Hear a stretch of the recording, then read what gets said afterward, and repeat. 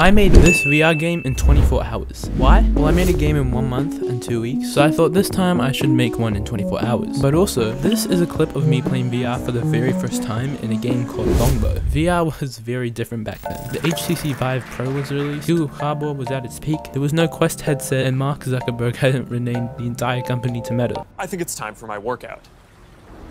Even then, when I first tried VR, it was almost like a surreal experience. It felt real. But after getting the Quest and getting used to it, after using it a lot of times, it's never really felt the same from when I first played that game. And I'm sure some of you have felt this way too. So that's why I decided to recreate this game. Let's set some rules. First, I have to be able to export and play the game by the 24-hour mark. Even if that is to compromise time and maybe accidentally keep some game-breaking bugs in the game. Rule number 2 is that I need to add a twist or unique feature to the game.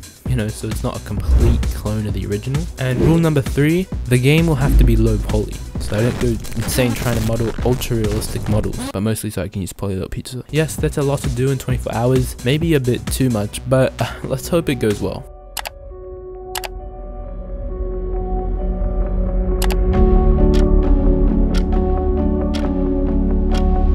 First thing I need to do is make the bow. As you guys know, in my past videos, I use this website called Polydot-Pizza, and basically I just use this guy's model. It's Characters Pack by Quaternius. But since it's a challenge, I think we should make our own models this time, because even if it looks bad, it'll be fine, because it's all about learning and improving our skills so that we can become the best. Alright, we have the bow model now. Thanks again, So how do we make a bow in VR? Great question. All we need to do is search it up. I found this awesome tutorial by VR Playground. I spent the next hour following it. It's been an hour and we should have a working bow now. This is not supposed to happen. I proceeded to spend the next 30 minutes trying to fix this by myself, and then I realized that the video was outdated. It was 2 years old. I joined the channel's Discord server and it was empty. Like, this server is people asking for help and they're getting no response. I tried anyways, hoping someone would respond. Well, I can't just sit here and wait, so I decided to start on the environment. In the Longbow VR game, the environment was pretty simple. Just some hexagons with different colors. So I decided to make a volcano environment instead with the same thing. I modeled hexagons and then I used an array modifier to line them up. I then rose up the land making walls and I added materials to the hexagons. I then modeled a castle where the player would stand and also where the enemies will attack you instead of a different game like the one in the Longbow game. I then added low poly volcanoes all around it from Polydot-Pizza. Unfortunately it wasn't from Quaternius. Wait, he didn't have a volcano model. And while I was doing that, I actually got a message on Discord. Alright, so the guy finally responded. I think I fixed the bow and it should work now. So if I just click.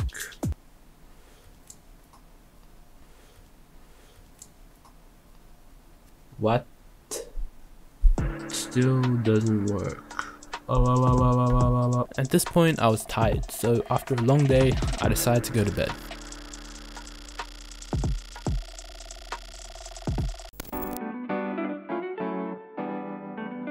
Kind of slept in. I actually need to start making this bow mechanic. I tried after tutorial after tutorial, forum after forum. I even resorted to try using ChatGPT, but it didn't even do what it just told me what to do. Even though the whole point of AI is I'm not supposed to do. But after hours of trying, I found this tutorial. Okay, this is the third full 30-minute tutorial I've gone through. I hope this one works.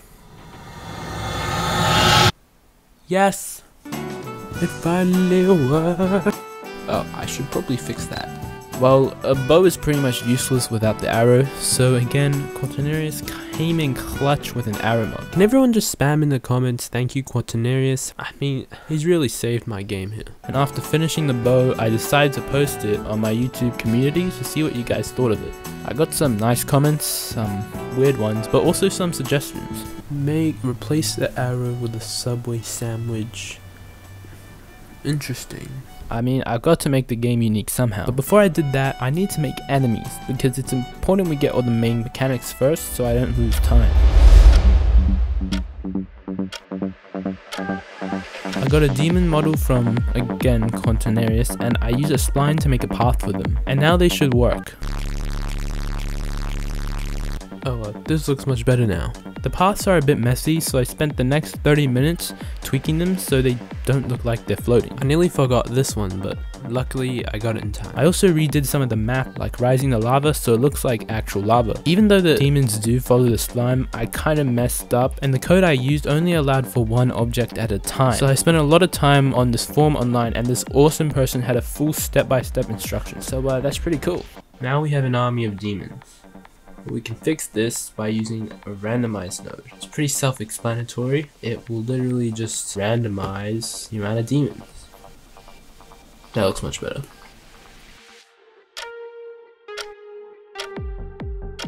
With 3 hours left, I needed to start working quickly so I could export the game in time. Testing the game now, it feels kinda cold, which shouldn't happen because we're in the middle of a volcano. It's supposed to be boiling. So to improve the atmosphere, I added an orange fog and a post-processing volume where I added bloom to make the lava glow, and I also increased the temperature to make it feel more hot. To make the actual game loop, I created a widget that displays the castle's health, your amount of kills, and your time. I also made it so the demons could die and hit the castle using its animation. And even though I hadn't finished the game with a state or had it sound effects, I thought it would be fine if I spent the next 30 minutes making the comment I got earlier. So we go to Subway. It's slick pig. Look at this mess. We got the wrapped sub, although there's no Subway pig. So all we need to do is grab this texture, stick it into there, go to the arrow. This arrow is good, but it's just not good enough. And now we should have a working sub. Take a look at that. That is beautiful.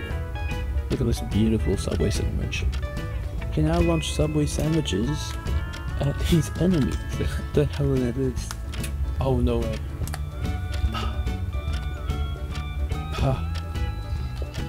Yeah, if it's not clear, I think this is making me go insane. I mean, what the hell does pa mean? Like, what am I doing? Why am I saying pa? Why is this even a part of the game? And if you're wondering why it's a Subway sandwich, well, it's because of my other game where I made Subway in VR. Oh, and by the way, I completely scrapped the Subway sandwich anyway, so it was kind of just a waste of time. Because I didn't have that much time, I quickly made it so when you lose all your health, the whole map slows down, and I modeled a button that will come out of the ground that you can press to restart the game. However, because I was rushing, I only realized after I exported it that there was a huge problem with this button. With only 1 hour left, I quickly downloaded a whole bunch of sound effects for loading the bow, shooting the bow, background volcano noises, and using the randomized node I used before, I made demons randomly make laughing noises. Well, I made them all random and it sounds better now. With only 20 minutes left, I tested the game one last time and it was time to export. At this point, I didn't even know if it would export. It could just crash and I'm done. It's pretty simple. Go to Windows, Package Project, and it should work now. This might take longer than I think. If this export fails, would be a problem. Oh wow, it's a lot of red. It's a lot of red images. What? Missing something. That's not good. Please work. Please work. Oh my god. Wait, what? That is not good. Probably need to fix that. Is there any exit code? Come on. Wait, actually, if this doesn't work, why does this take so long? Unknowing cook failure. What does that mean? Warning, lots of warnings. Okay, I think I might have fixed it.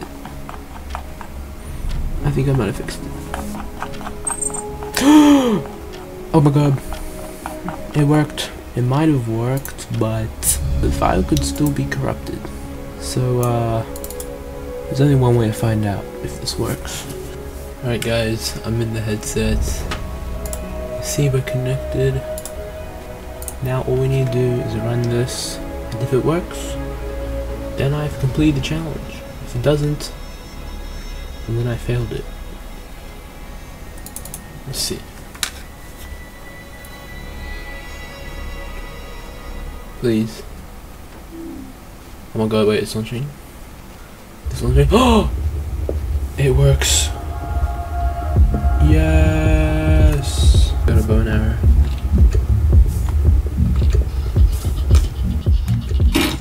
Oh, there's actually a lot.